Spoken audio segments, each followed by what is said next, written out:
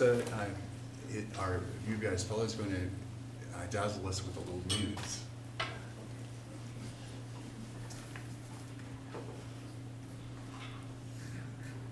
Good morning. So I'll be covering more than you ever wanted to know about dots and spots in the retina, and we'll start with the case. So this is a 38-year-old healthy Caucasian female that came in complaining of gray spots in the vision of her left eye starting 3 days before, accompanied by some intermittent flashes and shimmering of the vision of the left eye.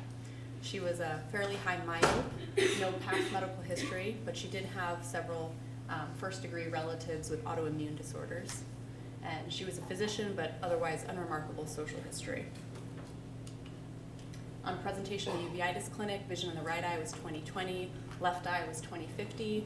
She was seen a few days before on call, and the left vision was 20/30 at that time, so it had declined a little bit in the past few days. Pupils and pressures were normal, anterior segment was unremarkable. She was noted to have rare vitreous cell in the left eye, but no haze. Fundus photo of the right eye, a little bit of myopic changes, but otherwise unremarkable. And fundus photo of the left eye showing some punctate, whitish yellow lesions in the posterior pole. So the differential at this point, just based on the fundus appearance, is still quite broad. We don't know what the course of the disease is it going to occur in the other eye, if there's any systemic involvement, or if she has any infectious exposures. So at this point, there's autoimmune or inflammatory conditions. Always think about infectious disorders. And we're going to use multimodal imaging to further characterize this condition. This is fundus autofluorescence, so we can see hyperautofluorescence in the peripapillary region with some punctate appearance extending beyond. OCT through the fovea shows some hyperreflective material at the ellipsoid zone subfoveally with protruding into the middle layers of the retina. And also towards the left of this image, which is nasally, there's a more diffuse disruption of the ellipsoid zone. And then OCT just superior to the fovea, there's more irregularity of the photoreceptors. This is early fluorescein angiography at about 30 seconds, and we can start to see some hyperfluorescence in the peripapillary region, which becomes more intense in the later frames. And then if we zoom in on one area, and I apologize because the image quality degrades, but you can imagine that the hyperfluorescence is in sort of a ring-shaped pattern right here.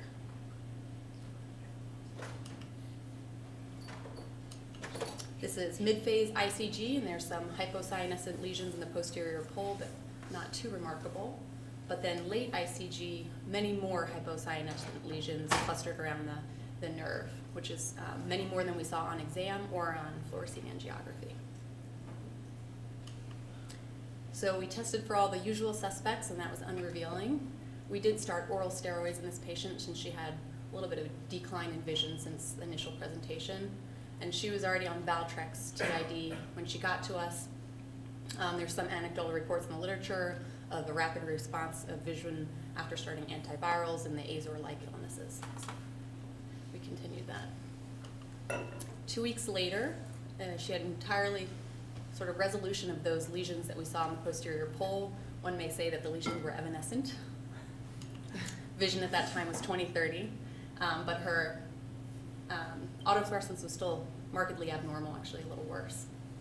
She had some restoration of her IS-OS junction, but not completely back to normal. So based on the clinical course and the appearance, we feel this is a pretty classic case of multiple evanescent white dot syndrome, or MUDS. And this was first described by Lee Jampol in the 1980s. He had 11 young female patients that had transient vision loss in one eye with some white dots in the fundus, and they recovered without treatment. As Dr. Vitale mentioned, the exact etiology of these white dot syndromes is unknown, but there's some suggestion of an infectious etiology. About half the patients have a viral prodrome. They may be exposed to an exogenous agent that then stimulates an inflammatory response. And as mentioned, there's a higher prevalence of autoimmune disorders in patients and their first-degree relatives, suggesting an inherited immune dysregulation. Average age is 28 years, there's a female predominance, and it does occur in all races. So clinically, patients complain about blurred vision, some photopsias or shimmering of the vision, and floaters, usually in just one eye. They may have a viral prodrome. On exam, we see these small yellow-whitish 100 to 200 micron lesions with slightly indistinct borders that are clustered in the perifoveal region and around the optic nerve, but typically sparing the direct fovea. And each dot is composed of many smaller dots. Macular or foveal granularity is a hallmark of this disease. And you can have a little bit of anterior chamber reaction, and a mild vitritis is seen in about 50% of patients. Optic dyswelling is quite common. So it's typically thought of as unilateral and non-recurrent, but there are at least 22 reported cases of bilateral involvement and more than 10 of recurrence or chronicity. So this this disease has a natural good prognosis with restoration of the vision back to baseline, usually within 4 to 8 weeks without treatment. And the lesions resolve on exam with restoration of the visual acuity. So back to the dots and spots. This is something that Gass described, seeing on FA and ICG. There are two components that are seen in some but not all cases. And the dots correspond to those white spots we see in the posterior pole. These are smaller and more superficial, located in the outer nuclear layer. And then spots are larger and deeper in the ellipsoid layer. So on OCT, there's irregularity or debris of hyperreflective material at the ellipsoid layer corresponding to the dots. Kind of a buzz phrase is hyperreflective material resting on the RPE. And then the protrusions of this material in towards the middle retinal layers is responsible for the dots that we see. And here's photos describing it from the literature, seeing these protrusions up into the middle retinal layers, and here as well. And you notice that the RPE is usually intact and that the hyperreflective material is accumulating on top of the RPE, which distinguishes this from what we saw in Dr. Choi's presentation of PIC and multifocal, where the hyperreflective material usually accumulates under the RPE. There's varying reports in the literature about the fundus autofluorescence being either hyper or hypo autofluorescence for the dots and the spots seen. But this is a reminder of what the autofluorescence looked like in our case, so there is no hypo autofluorescence. And then fluorescein angiography, the classic teaching, or this is the early punctate hyperfluorescence that corresponds to a wreath-like configuration. And there's some peripapillary staining late. This is a classic photo showing the wreath-like configuration, which we could kind of see in ours as well. And then on ICG, late ICG, which is a hallmark of this disease, is that there's many more hypocyanescent lesions seen on ICG than either FA or on exam. And they're clustered around the posterior pole and the optic nerve, corresponding to the area of visual field defect. And there's dots and spots and dots on spots. And then putting it all together, this is en-face OCT, comparing the lesion seen on FA and ICG with the layers of the retina, showing that the dots are more superficial in the outer nuclear layer and that the spots are in the ellipsoid zone. And then one of our more recent modalities of multimodal imaging is OCT angiography, importantly showing that there's a completely normal choriocapillaris and choroid in this disease in all the patients in this study. So with our multimodal imaging, it may not tell us why these diseases happen, but it can tell us exactly where they're happening. So this is really a disease of the photoreceptor layers rather than the choroid. For visual field testing, we have enlargement of the blind spot correlating to the hypocyanescent lesions around the nerves seen on ICG. And the visual field defects can persist longer than the central visual acuity decline and after the lesions resolve. There's many people that suggest that acute idiopathic blind spot syndrome or enlargement syndrome is really this disease, or it's used as a wastebasket term for MUDs and Azor, kind of poorly understood entities that do have enlargement of the blind spot.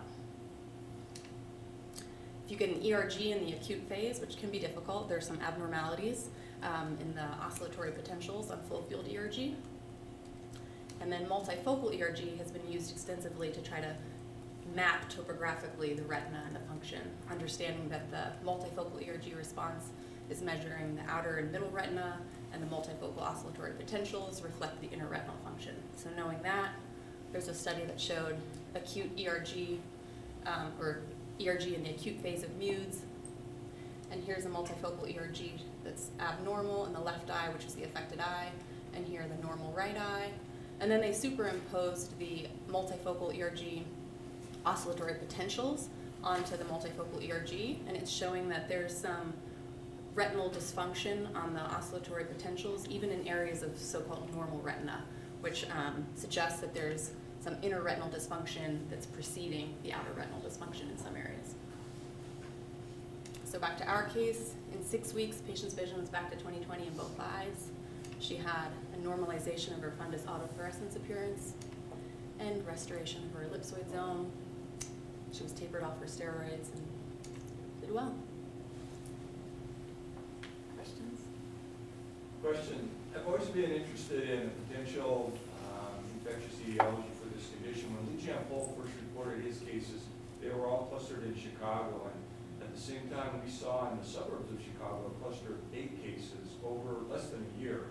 Very similar findings to what he had reported initially, and then over the course of the next 3 years saw like 1 more case. And so, and they all had the same pattern in that they would get the initial findings, and then without treatment they would just fade away. They had maybe a few cells in the vitreous, very vague, and they had a big blind spot and all the other findings. But you know, we were always wondering if this was some kind of a post-viral etiology, and why would it cluster in these particular areas, you know, if it wasn't infectious. That's a really good point. I still don't think we know the answer to that, and it's definitely a proposed theory. How long did you continue your patient on the antivirals that she was on? I think we stopped him after the 6, yeah, Did you take after her back? the 4-week appointment when vision was normal.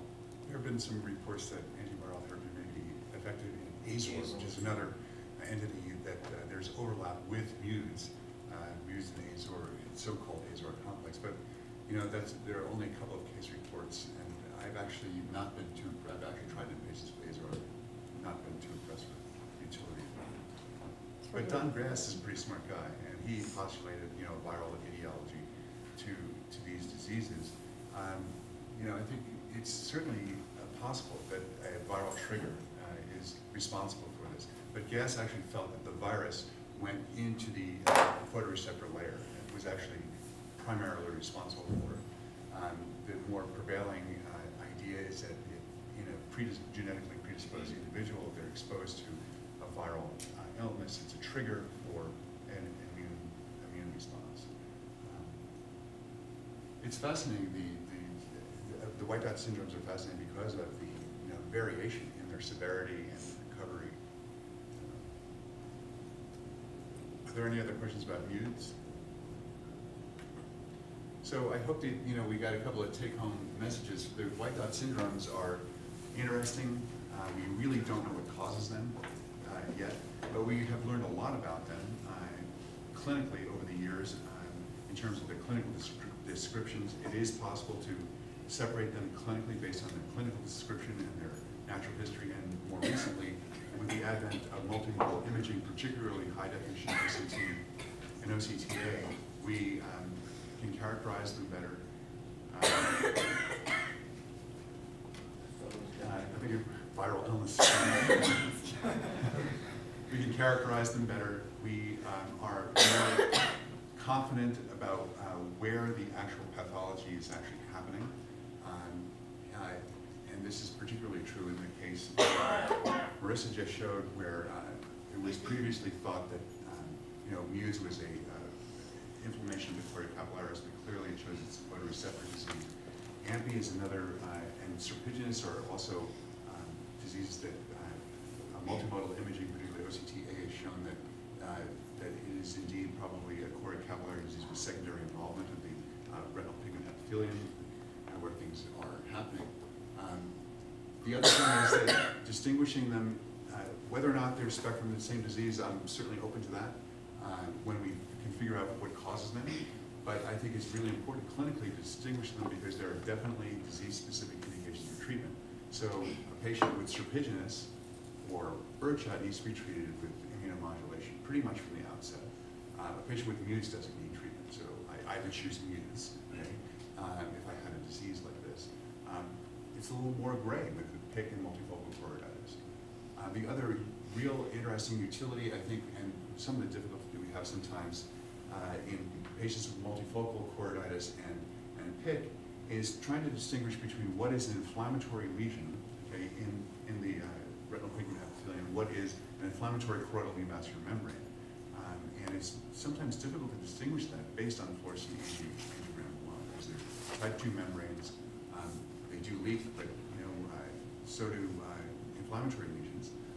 And I think that OCT angiography may help us in distinguishing that when that becomes more widely available. So I thank you very much, and I thank my presenters who did a great job illustrating.